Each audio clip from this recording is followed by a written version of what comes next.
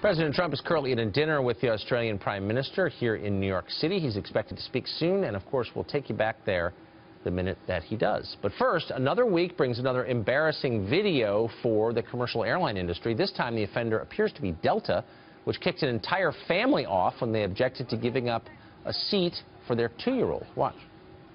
I'm not going to abide. You have to get off the plane. You have to be. Oh, then they can remove me off the plane. You and your whole So then family. it's going to be a federal offense, and then you and your wife will be in jail, and your kids will be. Okay. So my kid, so my wife, we're going to be in jail, and my kids are going to be what? It's a federal offense if you don't abide by it. I bought that seat. Yep, you're going to jail. Just the latest. A great many incidents where the airlines treat their passengers like farm animals.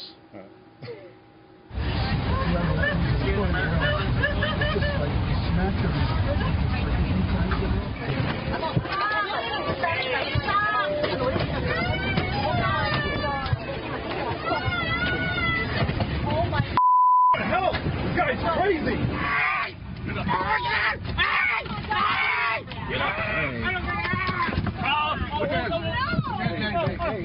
stop. Come on. There you go. Hey, busted his lip. Oh my God! Look at what you did.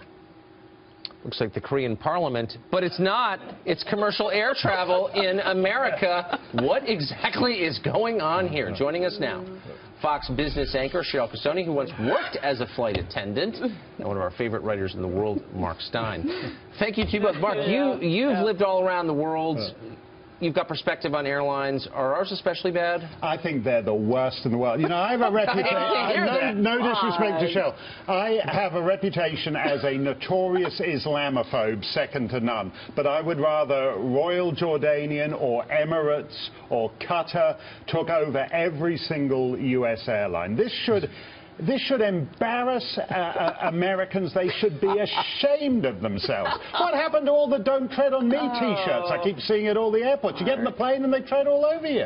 No, Mark, come on. So you think Delta's better than Emirates? Is that what you're saying? I wouldn't say that. No, I heard Emirates is actually a lovely airline. Pretty beautiful airline. But no, but look, we've got a war in the skies. But you know, in each of these incidents, there's always a backstory. And if you look at that family on the Delta flight that was leaving Hawaii, the backstory is they didn't have the rights to that seat because the name on the ticket did not match the child's name. Now, if you look at the entire video, which I've watched twice, you see that there was some mistakes made by the gate agent, but it was human error. You see a lot of apologizing, trying to work with the guy. He just didn't want to get off the plane. He was actually wrong in this situation.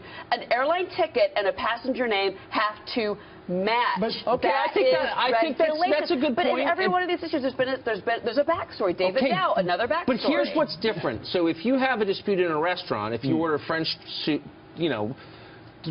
toast and they bring you pancakes, no one goes to jail and no one gets beaten up. It seems to accelerate pretty quickly on airlines. It's called the FAA, folks. It's called the FAA. Well, it's also there's a reason that we have one. But the reason is that this is actually, to be partisan about it for a moment, this is the most regulated aspect of American life.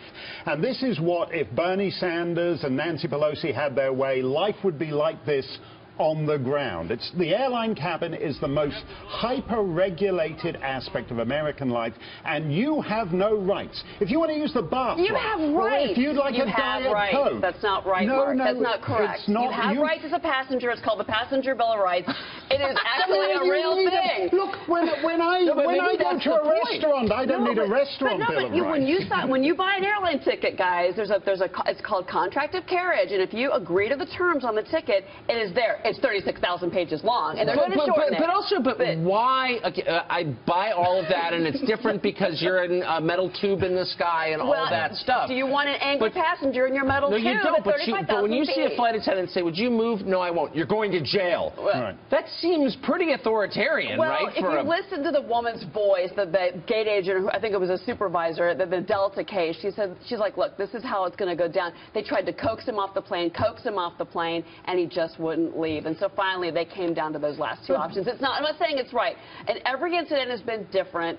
Certainly, I don't think that American Airlines flight attendant meant to hit a woman with two 15-month-old toddlers in her hand with her own stroller. This doesn't happen. But that was a bad situation. If you go go and buy a blue cardigan and you come back late and said, oh, I'd like a red one, the store clerk doesn't say, well, we got this 36,000-page cardigan purchaser's bill of rights, and if you get to page 35,437, you're screwed. You're going to be wearing that red cardigan for the next 20 years, and you're going to like it. And if you complain, we'll punch you in the face and charge you with a felony. And they just say, to hell with it. The manager says, give her the blue cardigan and get her out of here. Well, what about that? That's such a good point. Why not just say, you know what, your kid can sit in the seat. We're not going to send you to prison. That's, in a paraphrase, that's kind of what happened. But they were being again, trying to coax that passenger up. But can I make a point here, guys? Look, thousands of flights every day take off and land safely with no incident. But now with phones, with smartphones, everyone wants their YouTube moment. And I'm sorry, but who was videotaping that entire incident on the Delta flight? That's a fair point. But I don't see any videos coming off Emirates or Singapore Airlines. No, or Qantas, as the Australian Prime Minister would tell you. But there's actually a serious point here. You know, on 9/11, guys with box cutters killed thousands of people. That's because everybody was following the 1970s airline hijack procedures and did as they were told. They did not act as free-thinking individuals, except on Flight 93.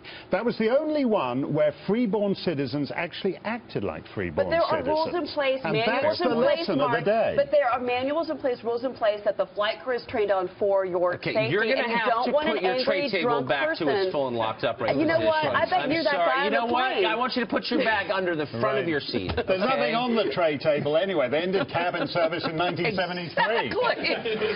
My favorite segment in a while. Mark, Cheryl, thank you.